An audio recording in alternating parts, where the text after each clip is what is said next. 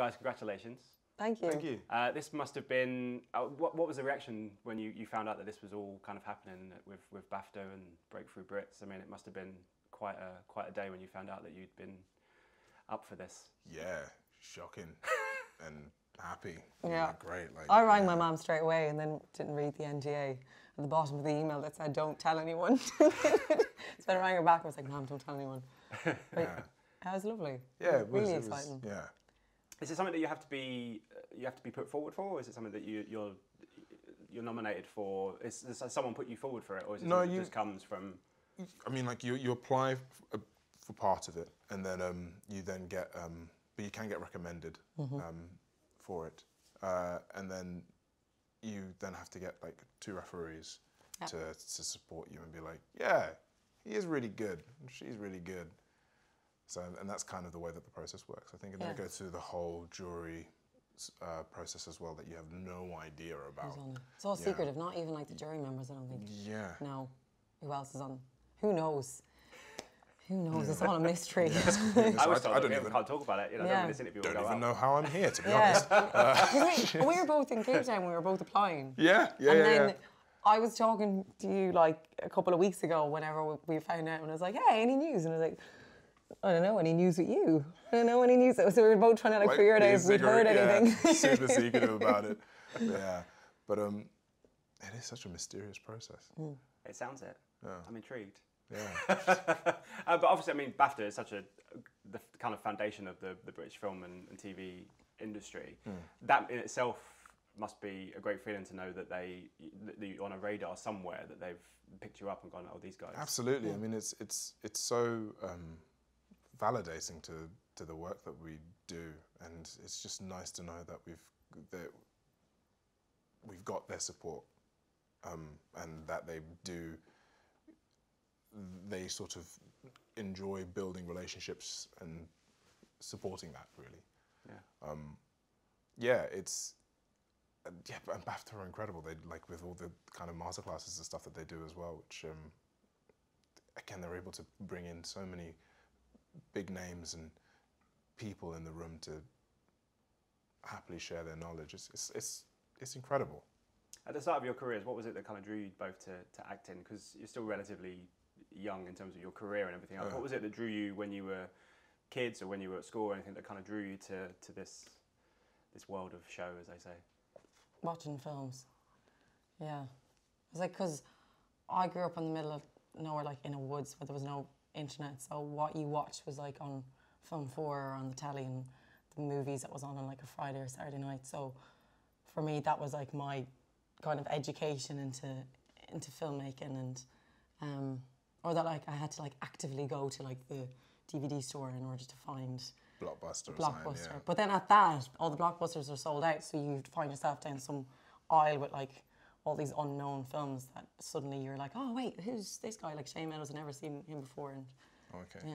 Didn't know just where you were chopping going that line with there, yeah, I'm an even bit. Well, no, well, mine is a bit I was through video games.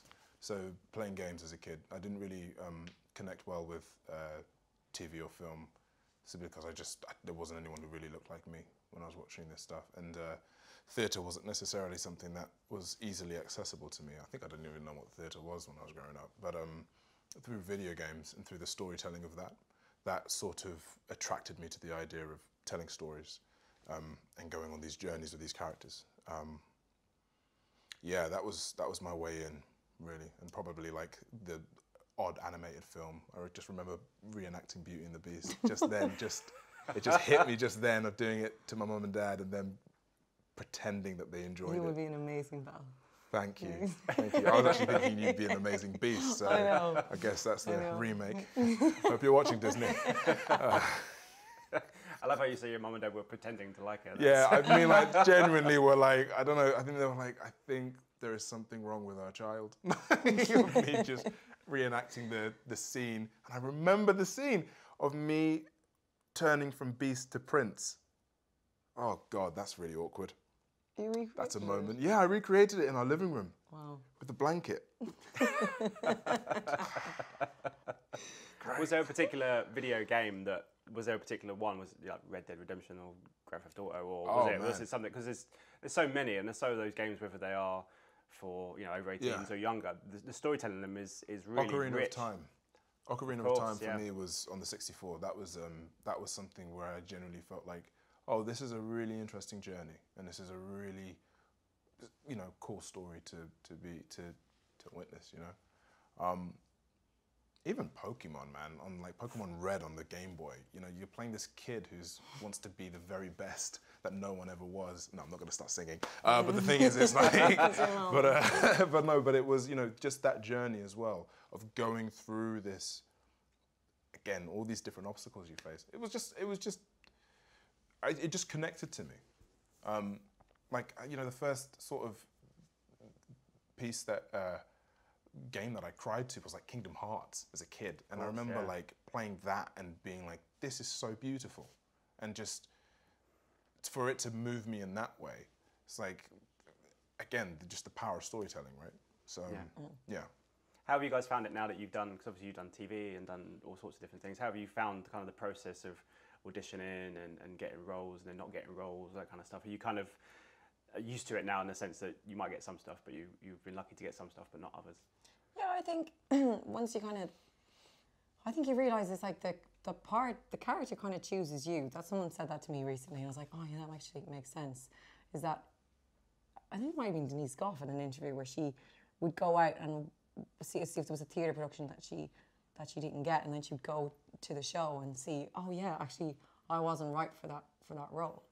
I think if you can kind of get your head around that, and as long as you're committing to it in the room when you're doing it, because you can tell whenever you've done it, if you're prepared in an audition. Yeah. But you also have to be prepared to throw it away in an audition as well, because you might get there and turn up and they go, actually, we want you to do this scene, and so it's one of those things. Again, it's that in a similar vein to that. It's like the way that I sort of see it is that it's not your story. That isn't your story to tell at that time, and it isn't really a rejection in a way. Yes, they're saying no, but that's because when they're making their world, they don't necessarily see, you don't necessarily fit in that puzzle.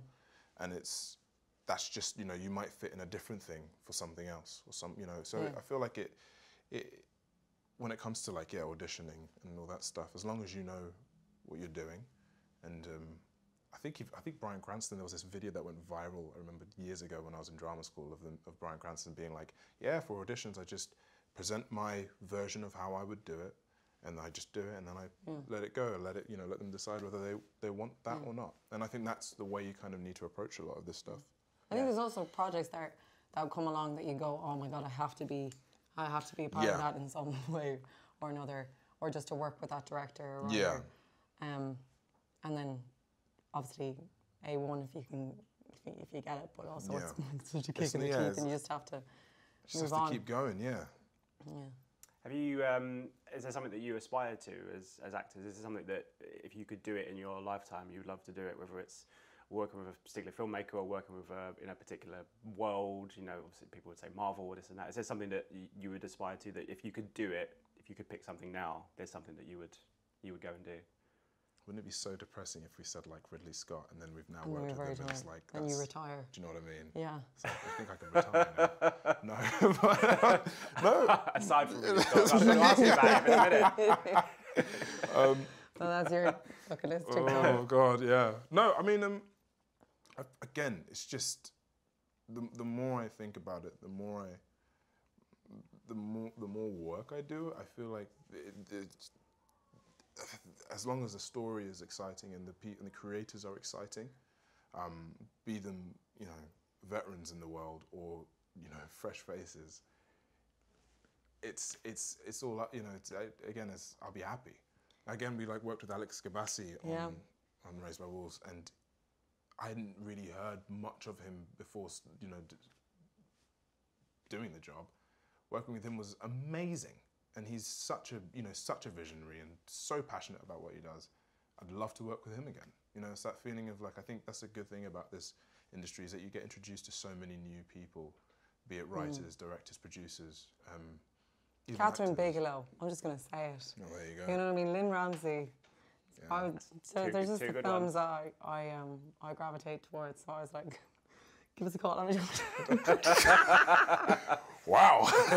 Hey, you never know. You never know. Yeah. I'll give you a call. Her last film was amazing. You were never really here. Yeah. Gordon Ramsay. Yeah. Oh wow, yeah, that was a harrowing film. You know what I mean? She found Joaquin Phoenix, I'd like to think. Oh yeah. Old Joaquin. Circling back then to you guys working with not just Ridley Scott, but I think one of his sons is on Raised by Wolves. Yeah, as well. Luke. Yes, Luke. Yeah. So tell me about the process of getting into that. I mean, did you know it was a Ridley Scott kind of linked thing when you auditioned and then got the parts for it, or was it more? Yeah. For... I always knew that it was Ridley Scott's debut TV series. Yeah.